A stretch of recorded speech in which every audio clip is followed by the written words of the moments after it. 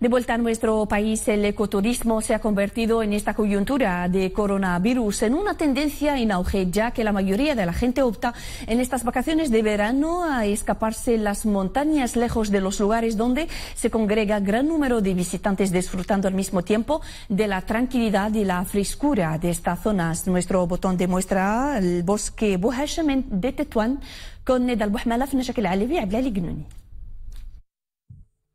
Aquí, en el bosque Bohashem, entre las montañas, se refugian los ciudadanos y turistas que deciden alejarse del mundanal ruido.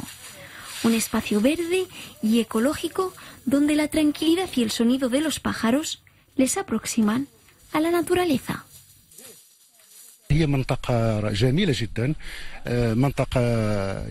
Este espacio natural es perfecto para hacer senderismo.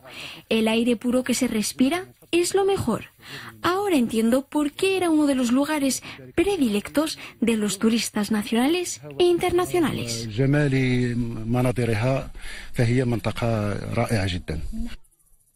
Alojamientos donde la tradición resalta en cada rincón. El azul claro y los colores vivos envuelven los espacios comunes. Todo visitante pasa por un estricto protocolo a la hora de hospedarse.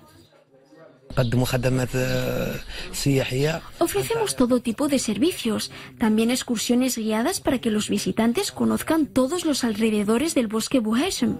Ahora, por el coronavirus, hemos tomado medidas de prevención en todo el establecimiento, pero también hay que tener en cuenta que el ecoturismo crea varios puestos de trabajo.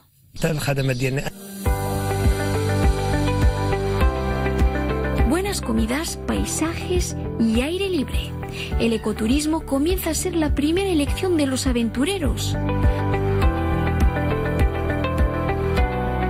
La potencialidad de Tetuán es innegable por sus extensas zonas verdes.